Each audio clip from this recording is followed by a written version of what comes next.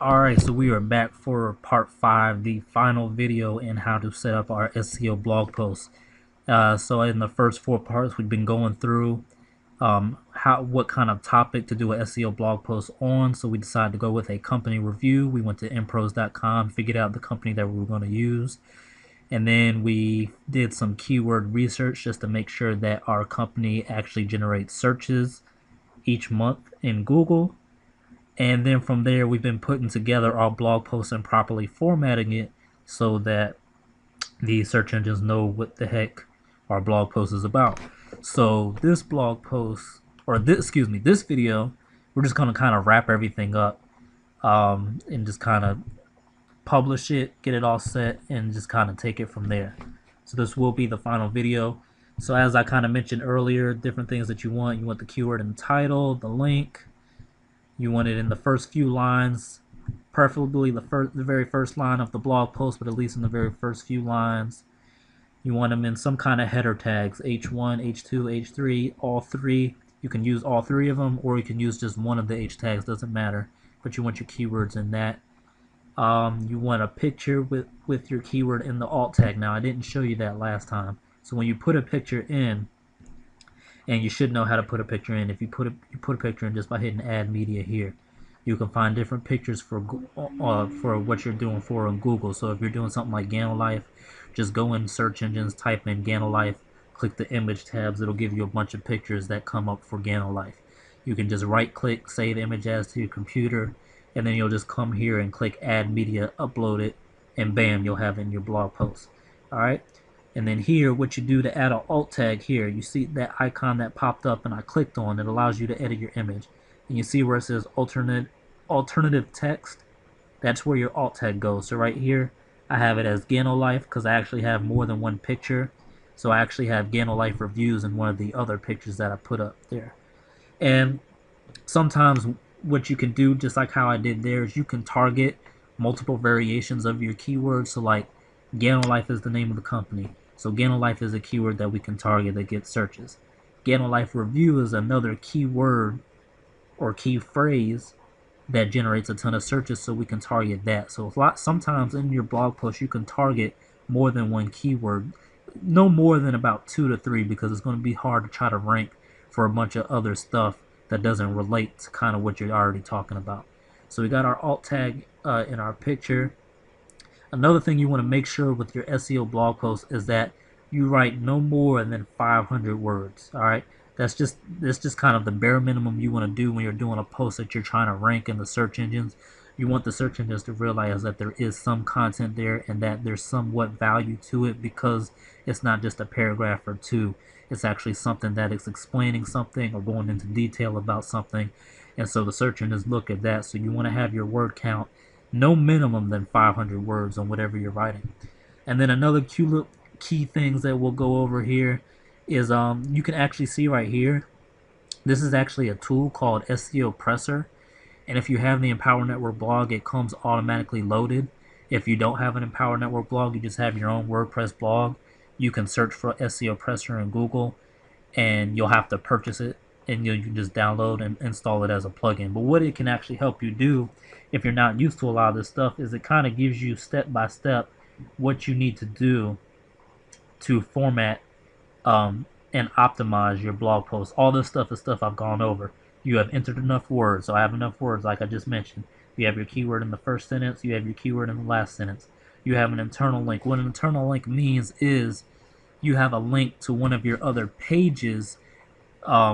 That's something that will help out your SEO. A lot of times what I do myself is, instead of just doing it to another random page on my blog, a lot of times I'll actually take the link of the actual blog post itself, and then I'll add it as a link. That's what this is right here. So you highlight text. If you don't know how to add a link, you just highlight text, you click on this chain link icon here, and then you just put the hyperlink in there and click add link. So that's what an internal link is, a link that's going somewhere to another page on that same domain or that same blog that you have.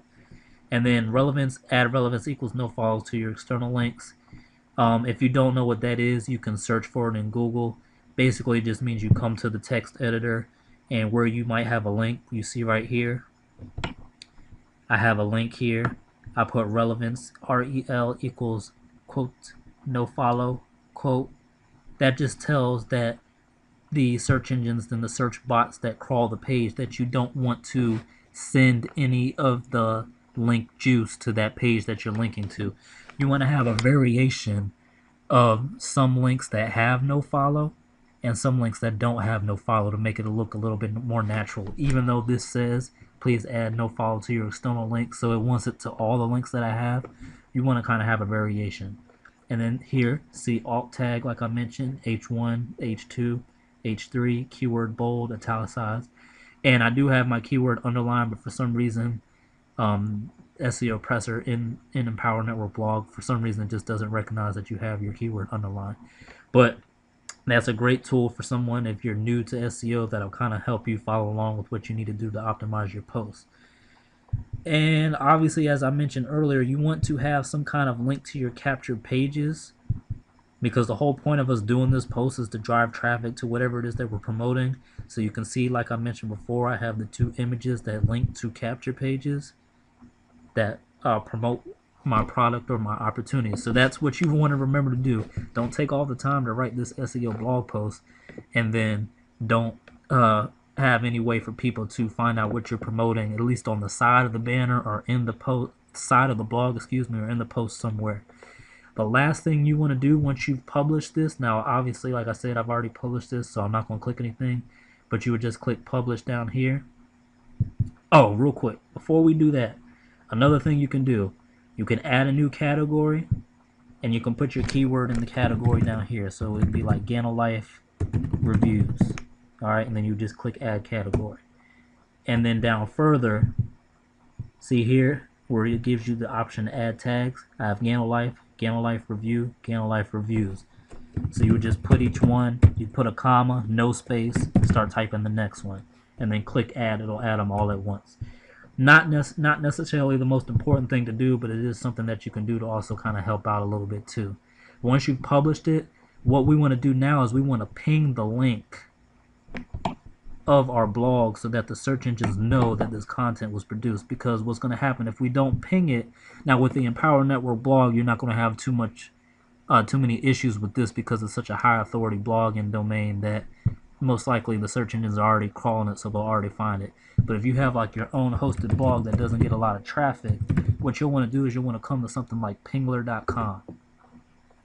Alright, and pingler.com is a free tool. You'll put your keyword in here, so Life reviews.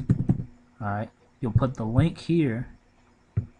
You'll just click on 3 categories that you think your blog post is about, or whatever. It doesn't matter, it can be any 3. I usually pick like internet and online, and then there's like a home business and marketing, something like that. Just pick 3 of them, put the captcha code in, and click ping, and it'll automatically start pinging it. What pinging does, like I mentioned, is it lets the search engines know that you just put new content out of that link, so the search engines know to send their bots out and crawl it and start figuring out what your page is about and start being able to rank it in the days to come. So that's basically it. Those are the basics of putting an SEO blog post together. I tried to keep each one of these videos short. This last video kind of ran a little bit longer, but since it's the last video, I figured I'd squeeze it all in together. If you feel like you're kind of still at a loss about what to do, and you need a little bit more hand holding, I advise that you go ahead and click on the link below and join my team, join our community. We offer a lot of training, and I actually go more in depth on how to do search engine optimization and how to format your blog post with my team, and I actually show you the proper tools and strategies to use to make sure that your pages are ranking in the search engines. So go ahead and click on the link below, join my team, join our community, get involved with us. Also make sure you click on there's going to be another link that's linked to my Facebook profile that you can click on. Add me on Facebook, send me a message, connect with me, so we can get you going with your search engine optimization, get you started, get you rolling together. Alright, so this is Tyler Lamb. This is the end of the SEO blog post video series. I hope this gave you some kind of value, helped you out a little bit. I'll see y'all in whatever next video I create. Take care.